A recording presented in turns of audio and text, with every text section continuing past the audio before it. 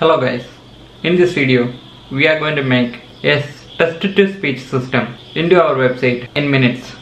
We are using a responsive voice API for do that.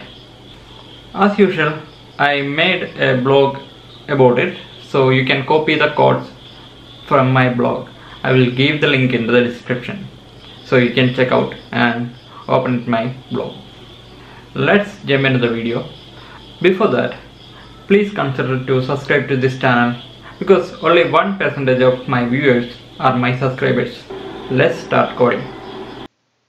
First of all, open your code editor and create a file index.html and go to my blog.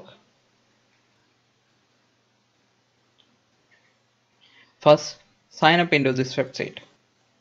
I already have an account and I am going to log in it. Now you have to create an API key for responsive voice. So you have to add your domain name here. So we just name it as my site and added the domain name localhost. Actually we are not going to host it online, that's why I added as localhost. If you want to host it a website like Codeconia, you can add it and click verify. Okay, now we have to copy this code that contains the API key and paste it into our HTML file. Okay, actually we already taken this API key file from responsive voice, so we have to copy the rest of the code. Paste. You can replace this. You can replace the text with your content. So let's run the code.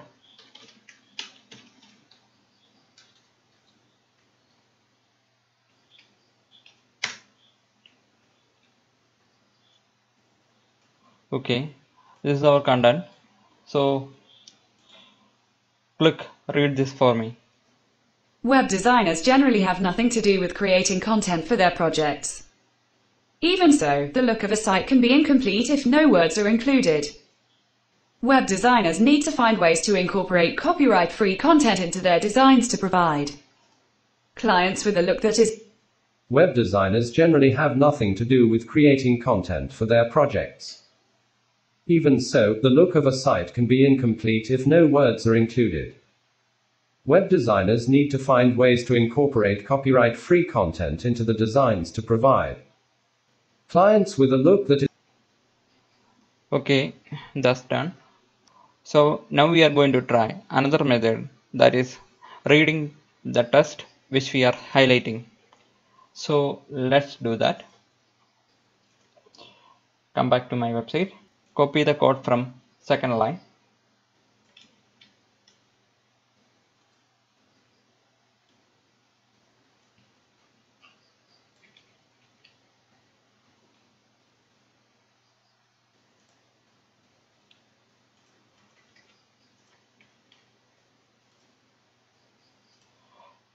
Now we need to add some text content into this website. So I will take the same content from here.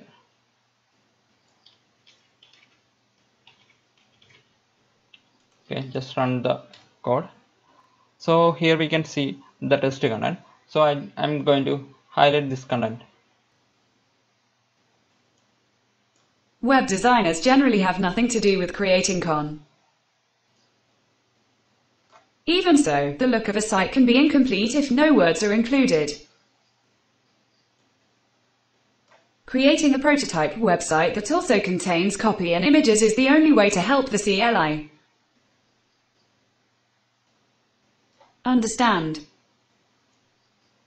Without these elements. Okay, now you got a basic idea with responsive voice. So try it on your website, and if you're having any problems with responsive voice, let me know in the comments. Thank you for watching this video. Hope you liked this. If you liked it, please give a thumbs up. If you have any suggestions for me, you can leave it in the comments.